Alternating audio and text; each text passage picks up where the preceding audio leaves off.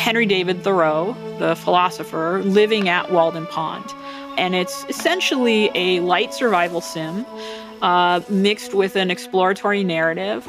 And it tells the story of Thoreau going down to the pond, seeking not only how to survive in nature, but also how to find inspiration. And for me, it's a particularly topical subject because I think that we are all rushed. And Thoreau was writing at a time when new technologies like the railroad and the telegraph were coming in and causing the pace of life to speed up. And he was saying, wait a minute, let's think about how these new technologies are affecting our lives.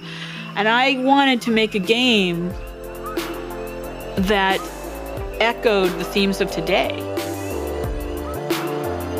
The game actually launched a couple of years ago for PC and Mac, but we've spent the last year porting now to Xbox. We got so many requests, so we're bringing it to Xbox this summer, and we're extremely excited about doing that. So yeah, it looks beautiful, and I hope that now Xbox players can enjoy some solitude in the woods of Walden Pond. One of the things that I've found is that, in shipping a game like Walden, for example, we've been able to reach out to players who never have played a game before. And they write to us, and they're like, I've never seen a game like this. I've never been attracted to games, but I'm buying this.